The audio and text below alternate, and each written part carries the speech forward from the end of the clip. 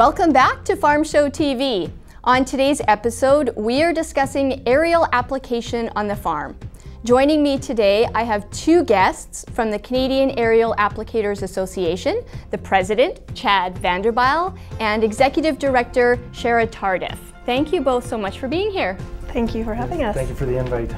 So let's start off giving our viewers an overview of the aerial application industry.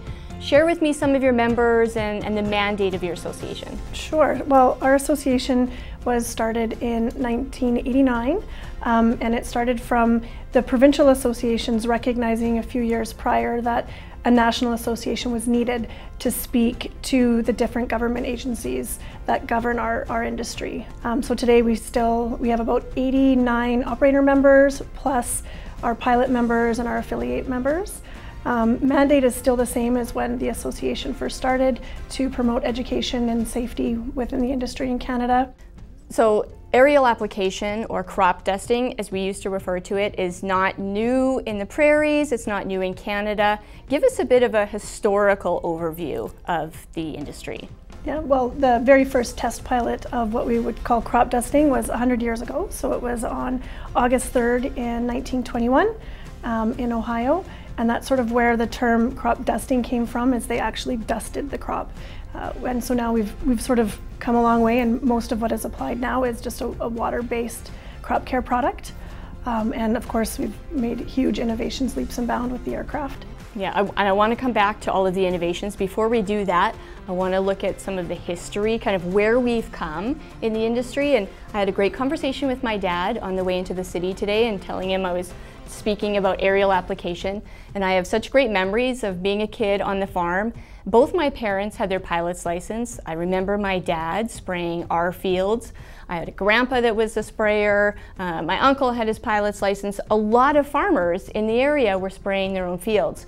And he was reflecting on that and told me that originally he had his pilot's license, so that was all he needed to be able to spray his own fields.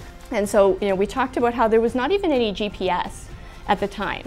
So I'm going to open it up to you folks and tell me about some of the innovations that we've experienced in this industry since my dad was spraying our fields. Yeah, so for flying farmers, it's not the old back in the day where you just had a small Cessna ag truck and would do your own fields. With agriculture growing, so the airplanes. The airplanes are getting faster, more sophisticated, and everybody's realizing that even time is an issue. Lots of guys don't have time to spend in the airplane in the summer anymore either. So even with the big airplanes, they're hiring pilots now, and just the amount of cost for the airplanes nowadays as well, and the upkeep, it's hard to continually spray your own fields only. You almost need to go out and get extra work to be able to pay for what the airplanes cost and maintenance costs are nowadays. On the policy side, there's a lot of farmers that are advocating for changes to be made to product labels, because they're oftentimes exactly the same product is labeled differently in Canada than it is in the US. I have a lot of farming friends in the US. We have a lot of similar practices when it comes to agronomy. Not a lot of change in the geography even of the crops that we grow. Rotation-wise, it's the same, but the labels will be different. Is that similar in the aerial applicating industry? Yes, so in Canada we're required to have 5.2 gallons for spraying. The US equivalent product would be 2. So you put that into economies of scale, and the cost, our cost, significantly higher. The water required for spraying, significantly higher. The registrants are aware of the difference, and we have a great relationship with our big registrants here in Canada. So we are actively working with registrants to see about having that label changed. It is a very big moving wheel. It's not something that's going to be moved overnight. And then it's a very costly moving wheel for our registrants. Canada is a small market. We're a mighty market, but we're a small market. And so the cost for a registrant to come in and make a label change, they're not just making one label change to change all their labels. They have to apply to PMRA to make label changes for all of their labels. So we are actively working, but we do recognize that it's going to take some time, and we're hoping we can get that change just so we can be more competitive with our US counterparts. Yeah, and as a farmer who pays for aerial application, I will thank you for addressing that issue. Not only is it more costly, when you add more water volume, and there's probably a lot of consumers that may be watching this show too, it's not just about the added cost, there's also the water volume itself. So there's environmental concerns about using more water.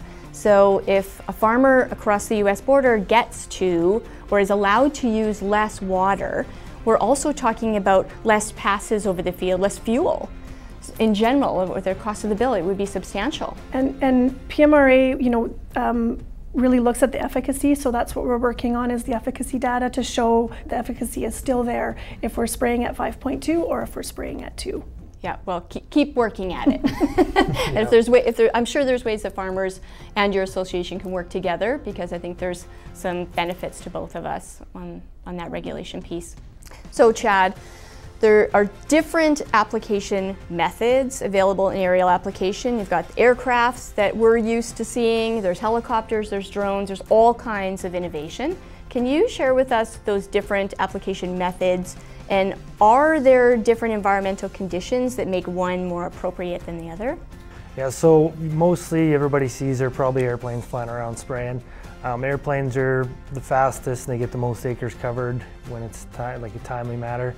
Helicopters work great in remote locations. They work great everywhere, but they're definitely good in remote locations where an airstrip's say 40, 50 miles away and it's just too far to take an airplane back and forth to the field every time, or too costly in fuel to take an airplane back and forth every time. And the helicopter is also a little slower, so they can get into more sensitive areas a little bit better, and they work a little better around if you have a field with lots of trees and lots of power lines or something like that. They're maybe a little safer to take into a field like that versus an airplane. But our airplanes and helicopters, they have to be calibrated every 18 months, and the patterns and effective swath widths and stuff like that are all regulated, and in the end they're both equally as good tool, just depending on where you want to go with it. Drones are coming down the pipeline right now. There's nothing currently registered for drones as a crop protection product right now, but I know they did some work last year and they're continuing to do a lot more trials again this year. We'll see where drones go from there. Oh, Chad, you mentioned drones. I see lots of videos and I get lots of questions. People get super excited when it comes to drone technology. I'm less excited. I don't see it as a value at the moment on large-scale farming operations that we see here in Western Canada. But talk to me a little bit about the excitement around drones. Drones are a great, exciting technology that's coming up. They're not approved yet to fly or to spray crop care products in Canada. They are approved to fly. We do see them coming. They're coming in the future. What it looks like in the aerial application, we don't necessarily know yet, but they're definitely going to be a great tool in the toolbox. They can help maybe spray in those areas where the aircraft or the helicopter cannot get. They can do other things right now. They can seed. They have some other uses for agriculture, but they're not currently. PMRA is taking the stance on drones that they have to have their own label.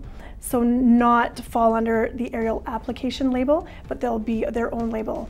So that is sort of, that's what's holding spraying by drones in Canada. It sounds like that would make the most sense for the whole industry. Yes. Yeah. Okay, so aside from drones then, Chad, tell us about some of the innovation on the aircraft side of it.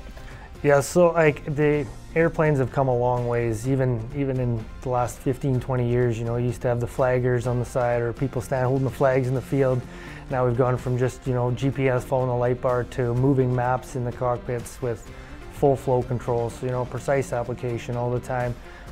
There's pulse width modulation nozzles coming down the pipeline as well that have started, and weather stations that are being fitted to airplanes to work in conjunction with the pulse width nozzles to really try and get the best application possible. There's always new nozzle technologies being worked on, and I think it's important to know that this is an evolving industry, and we've been working really hard. We actually just did a presentation at the U of S this year, and we're hoping to continue to do more. U of S is a great university in Saskatchewan with the amount of farmland. We're hoping to maybe partner with U of S a little bit and be able to do some studies of our own in Saskatchewan and be maybe possibly a leader in education and technology in Saskatchewan. So there will be consumers watching the show, farmers watching the show, is there a message that you would like to leave to farmers who are your partners and collaborators in caring for the plants, and consumers that have concerns, I'm sure, about application of the products that we use and what it means to them in their food supply? Yeah, so for farmers, our whole goal is to be out there and help the farmer. We want to be there for the farmer. We want to help the farmer and make their bottom line better. Save them on wheel tracks, save them on, equipment costs or labor costs, which is continually growing every year. And for the consumer, we are heavily regulated and we want to do it and be as safe as we can. We're hired to do our job. We're not trying to buzz a farm to wake somebody up at 4 o'clock in the morning or, drift in onto somebody's yard, or, lots of times if you see some smoke or something coming out of the airplane, it's just smoke. We're testing to see which way the wind is going to go. And, we're not there to be the bad guy. We're just there to do our job and to help the farmer the best we can and get the safest and the best quality food for the consumers. Well, without the crop care protection product, if that crop were to die, we've seen it globally, the cost of food is just going up and up. And so aerial application is there to help with production of providing safe and abundant food supply.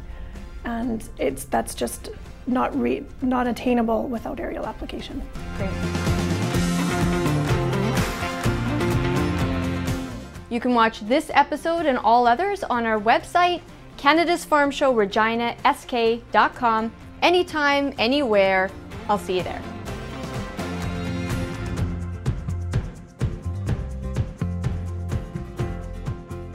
We know farming isn't an 8-to-5 business. That's why we want to give you the tools to do business anywhere, anytime. With MyViterra, you have a powerful tool at your fingertips to stay connected no matter where you are. Create online contracts, receive customized alerts, view your account information, and access grain prices in real time. Talk to your rep today and find out more about how you can harness the power of MyViterra, keeping you connected in real time. This is MyViterra.